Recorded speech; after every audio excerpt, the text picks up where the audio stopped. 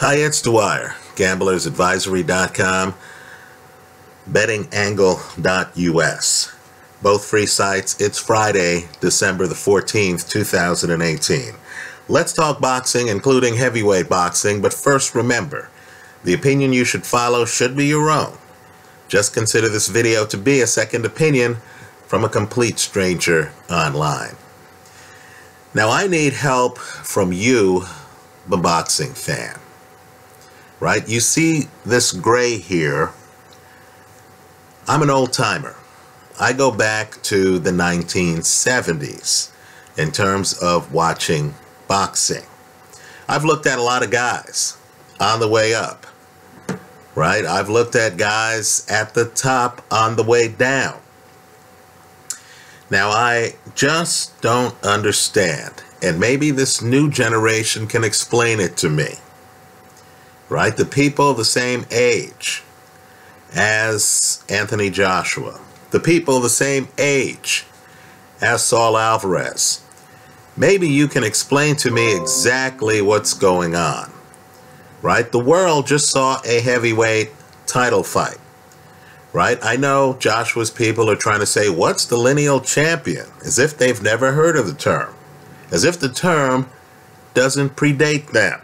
As if fans aren't interested in the man who beat the man who beat the man. Right? Okay, I understand the Joshua people don't know what a lineal champ is. But whether you believe in lineal championships or not, the world just saw a heavyweight title fight where Tyson Fury undressed Deontay Wilder. Folks, the undressing is so bad that Wilder's sanctioning body, the WBC, has said, hey, we want an immediate rematch. Right? Think it through. Well, incredibly, I'll just say this. Back in the day, and that wasn't that long ago, let's go back to Vitaly Klitschko. Derek Chisora fought Robert Helenius, got jobbed on the decision. The champ at the time was a guy named Vitaly Klitschko. This is just a few years ago. Chisora is still fighting. Helenius is still fighting. And the champ decided he was going to fight Derek Chisora because he knew that the judges were crazy in that Helenius fight. He knew that the real winner was Derek Chisora. He knew that you, the fan, thought Derek Chisora had gotten ripped off. So, of course, Vitaly fought Chisora. And Chisora, quite frankly, did very well. Right? Went the distance. Got inside on Vitaly Klitschko. It was actually one of Vitaly's more challenging fights. Now, let me just say, Vitaly Klitschko's still around. I want the boxing press to be more aggressive.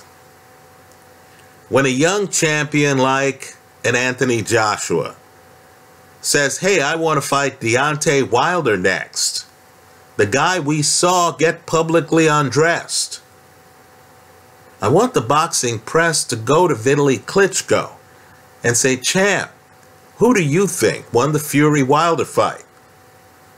Why do you think Joshua wants to fight Wilder and not Fury next? I want the boxing press, when Anthony Joshua is around town or in the gym, to yell at Joshua and say, hey, didn't you think Fury beat Deontay Wilder? Folks, these questions aren't that hard. If Joshua says anything other than, no, I thought Wilder won, which in my opinion would discredit his opinion. If Joshua says anything like, oh, I didn't watch the fight, that's not credible. If he says Tyson Fury won the fight, then the next question should be, so why do you want to fight Deontay Wilder instead? Understand the line, oh, Fury doesn't have a title, doesn't hold water because Joshua has multiple titles.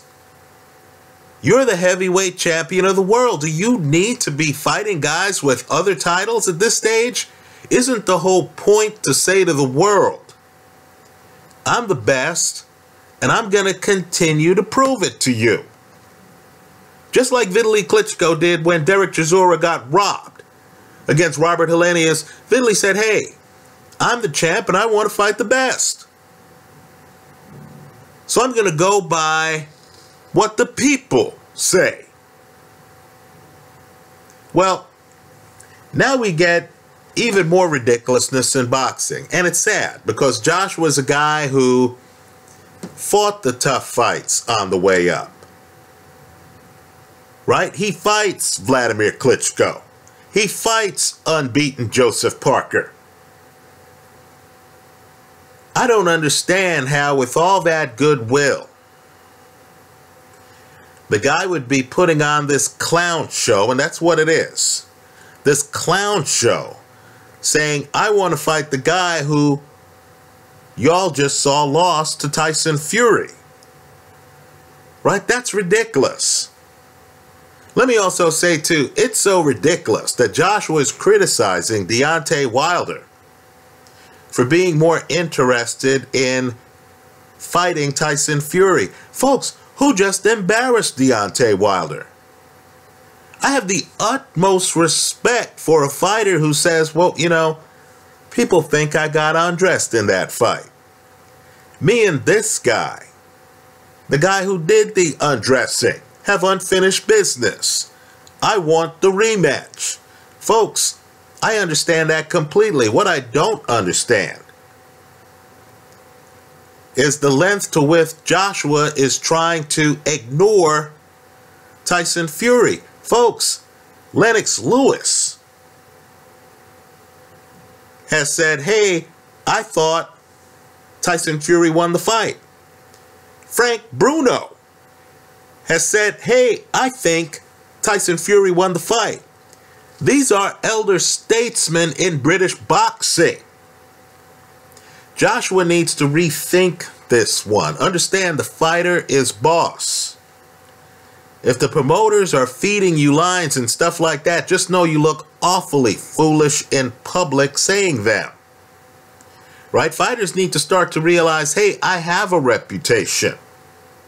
I wouldn't even mind if Joshua did a Canelo and said, you know what, I'll fight Fury in the fall. Let me have one fight before that, right? He has mandatories. He has multiple belts. We, the boxing public, would go for that. Of course, that'd be damn dangerous. Because the more time you give Tyson Fury to get in better shape, to get in boxing shape, the more dangerous he's going to be. Well, let me say this. Now we have Anthony Joshua Redux. You have Saul Alvarez. One of the things I've always admired about Saul Alvarez is the quality of his opponents. Right? This is a guy taking on A-level competition. Right? You want the middleweight title? You fight Golovkin twice. Right? I'm impressed by this guy. You want to prove to us that you're the best in the sport pound for pound? You fight Floyd Mayweather. Right? It's taken Canelo years to build up this reputation. I'm shocked he's fighting Rocky Fielding. Bold move, right? He's the middleweight champ. He says, you know what? This isn't good enough. I want the super middleweight belt. The guy who just won it, come on down. You know, let's get after it. Okay, fine. But what I don't understand, and I'm a DAZN subscriber, right? I'm paying my $9.99 a month. I heard Canelo was in the fold. I said, okay, you know, I know how Canelo operates, right? You know, Mayweather, Cotto, Golovkin, you know, I'm expecting big fights. Now I'm hearing that Canelo, whatever happens in that Rocky Fielding fight, is going to leave 168 and he's going to come back to 160. So, of course, I'm thinking, okay, great. He has unfinished business, in my opinion, with Golovkin. If he's not going to fight Golovkin, then it better be Danny Jacobs, right? Who just picked up a share of a middleweight title after beating Deryevchenko, right? Who was unbeaten. So you're thinking, okay, who are the biggest names in middleweight?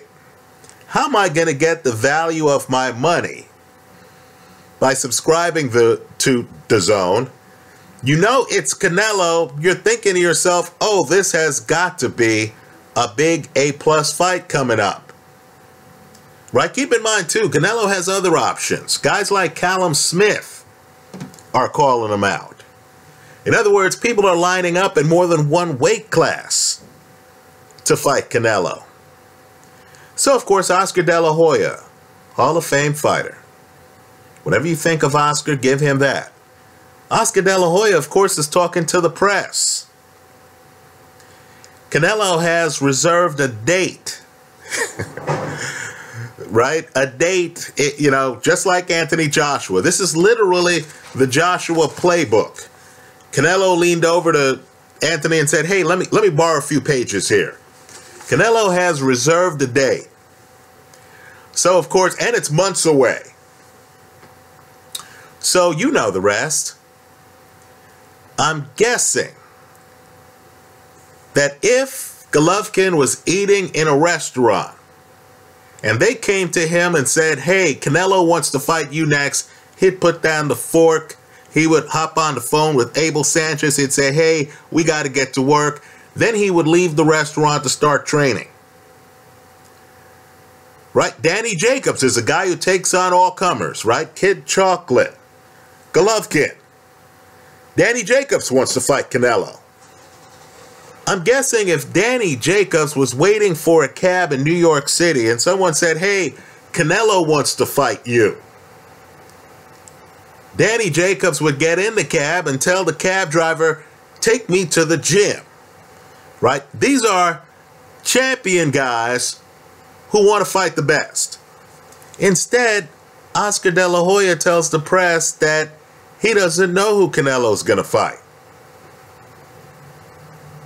But then he goes further and he says it's not going to be Golovkin or Danny Jacobs. What's the deal? Does Danny Jacobs have bad breath or something? I thought DAZN was going to hit us between the eyes with some great fights. Who's Canelo going to fight? Tom, Dick, or Harry?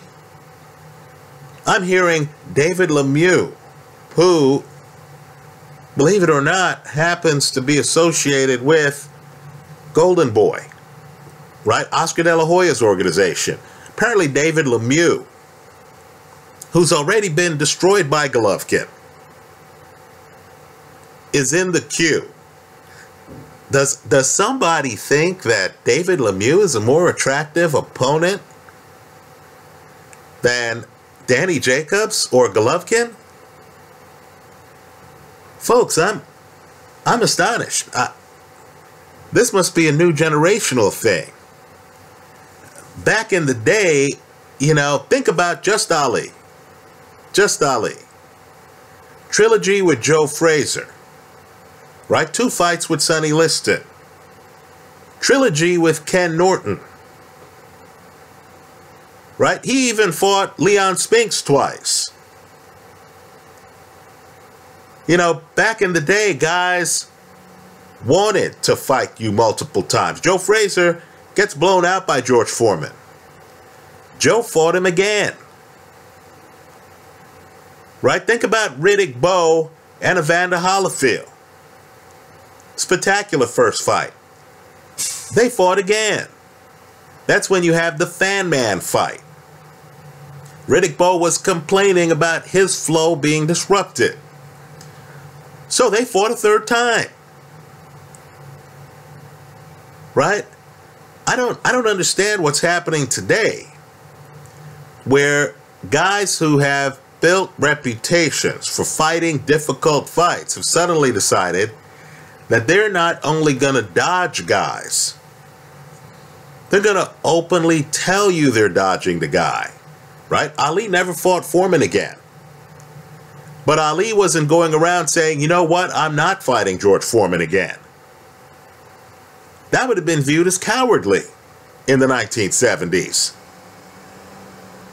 How does that come to pass today, where guys are showing up and they're saying, hey, you know what, my guy's not going to fight Golovkin or Danny Jacobs, right? It's ridiculous. Let me also say, too, age is a factor. Canelo's in his late 20s. Golovkin's well into his 30s. Folks, can we see the third fight before Golovkin collects Social Security? Isn't this delay ridiculous? So here, let me just say this. Let me make a suggestion here. You're Anthony Joshua. Even David Haye is saying, look, you need to fight Fury. In other words, you have an A+ group of British fighters, right? Guys who've all held the belt, who all realize that the obvious next fight for Anthony Joshua is against Tyson Fury. Okay, now, if you're Anthony Joshua and you don't want to fight Tyson Fury, let me name another former champ who would make a brilliant match, right? I have never in my life seen Vladimir Klitschko out of shape. Vladimir Klitschko wants to come back. Reports have him texting Anthony Joshua, saying, hey, I want to come back, right? Understand, he's texting Joshua because he wants to come back for Joshua. He wants Joshua's titles. Now, if you're Anthony Joshua, give the fans what they want. If you're not going to fight Tyson Fury, how about pivoting and giving us the rematch of your epic first fight? Folks, it's not like Anthony Joshua blew out Vladimir Klitschko in their first fight. That fight goes 11 rounds. Joshua's on the canvas in that fight. That was a great fight. Let me also say, too, we just got a hell of a comeback to the sport from Tyson Fury. Could you imagine the Vladimir Klitschko comeback if Klitschko beats Joshua? At that point, Klitschko is looking at huge fights.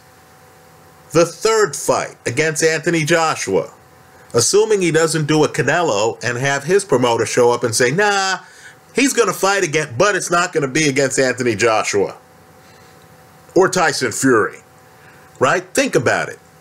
Vladimir Klitschko could say, look, Joshua, you and I have unfinished business. At this point, the belts are academic, aren't they?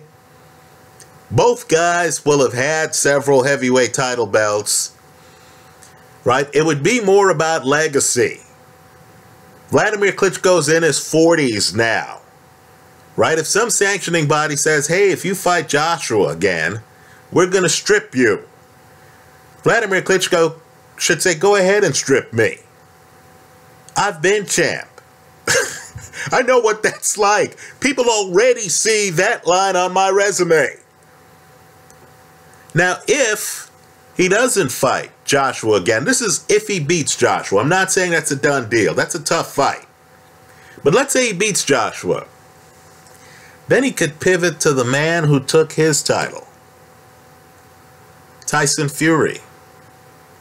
We, the boxing fans, would be treated to a great spectacle in boxing's marquee division, the heavyweight division, right? As for Canelo, let me say this. Canelo certainly has fought the tough fights. I tip my hat to him. I'm not sure he gets by Rocky Fielding. My money's on Fielding in that fight, given the odds, right? But if he's going to reserve a date, if he's going to have his promoter talking about that date, then we better hear names like Golovkin, Danny Jacobs, Callum Smith, right? James DeGale. We need to hear some big names. You can't be the poster boy for a new boxing subscription service and then introduce yourself to subscribers by fighting David Lemieux. Right? I mean, doesn't make sense to me. Right? One man's opinion. Let me also say, too, that I believe to many fans what I'm saying in this video is really self-evident. Right? Hey, Anthony Joshua, consider fighting the guy Lennox Lewis, Frank Bruno, believe just beat Deontay Wilder. Right? Consider fighting the lineal heavyweight champion. You know, that's a common sense point of view. Somehow it's not ruling the day in boxing today. Right? Canelo, you would think someone would say, hey, Canelo, people are hot and bothered over your fights with Golovkin. Right? There's a sizable group out there who believe you lost both fights. Right? Why don't you remove the doubt by having a third fight? If the Zone is paying you $365 million for the deal, right? The long-term deal with the Zone, this would be one hell of a way to christen the service, right? Somehow that just seems to make too much sense. That's not the direction they're going. And understand the direction they're going doesn't pivot off Golovkin to Danny Jacobs. No, it pivots further. Right? The way boxing's going today, I'm surprised Canelo's not saying, hey, we're going to fight Deryevchenko, the guy Danny Jacobs beat. Right? Isn't that really what Anthony Joshua's doing at heavyweight? Right? All these guys think Tyson Fury won the fight. I'm going to fight the guy who they believe Tyson Fury just beat. Anyway, those are my thoughts. I do hope millennials in the comment section of this video tell us exactly what's going on. Why fighters with reputations for taking tough fights are suddenly actively ignoring people like the lineal heavyweight champion, the former unbeaten middleweight champion before this last decision, Golovkin, and one of the other reigning middleweight champions. He's reigning right now, folks, Danny Jacobs. Right? Tell us why these guys are being treated like the help and don't seem to be in the running for title fights. Right? I thought Fury was unbeaten.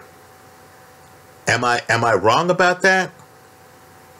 Let me hear from you. Let's hope if Joshua doesn't fight Wilder or Fury,